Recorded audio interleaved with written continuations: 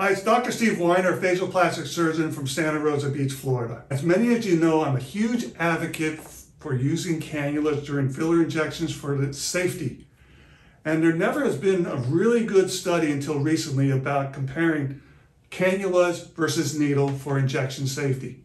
So I'm going to go through this study that was published in the JAMA Dermatology in December 2020. Its lead author was Dr. Allam. And you'll notice that there are other authors in there that you recognize, such as Dr. Jones, as well as Dr. Jeffrey Dover. So what did they do? They surveyed 370 dermatologists who are all board certified and who focused on injecting fillers. The injections were between 2008 and 2018. They were randomly picked from attendees of the 2018 Controversies and Conversations in Laser and Cosmetic Surgery, as well as members of the ASDS in 2019. The mean years in practice was a whopping 22 years. 1.7 million syringes were injected by these 370 dermatologists. So they asked them about their occlusion rates.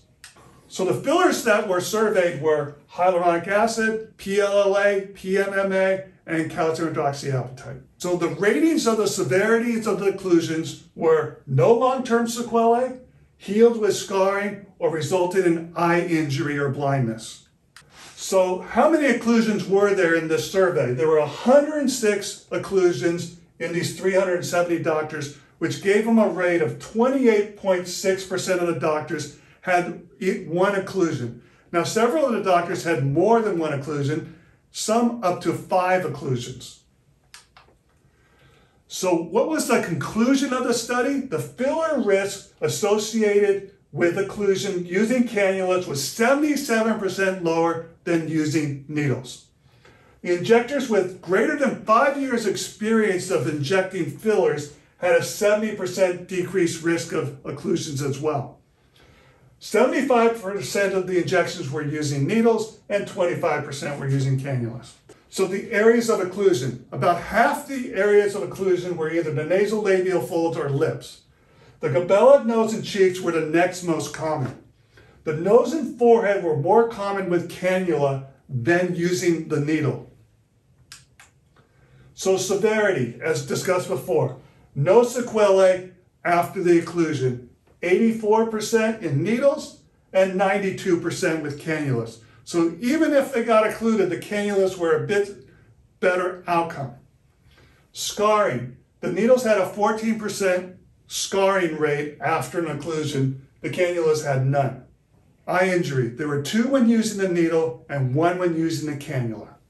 The areas for the eye injury were the nose, forehead, and lips. Most scarring was associated with injections in the jawline, chin, and glabella. Filler type. Most of the occlusions were HA, but most of the injections were HA as well. There were no occlusions with cannulas for calcium hydroxyapatite or PLLA. Only PMMA occlusions were with a cannula. There was 1 of those. 1 occlusion per 6,410 syringes when using a needle. And when using a cannula, it was 1 per 40,882. So a significant difference between 6,000 and 40,000. So there are going to be critics regarding this study. Only dermatologists were included. If you included the whole spectrum of physicians or even nurse injectors injecting, the results might be different. The trends are also changing. More people are using cannulas these days than back in 2008. It is not audited, so it's possible that the results are underreported. Perhaps some occlusions weren't even picked up.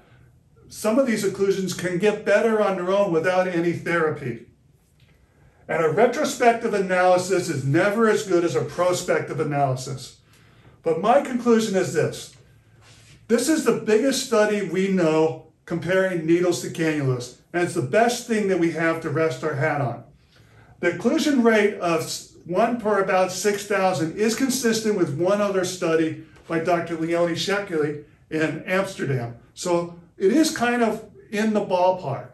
So my conclusion over the last 10 years is consistent with the results we see in this study, that cannulas are safer than needles.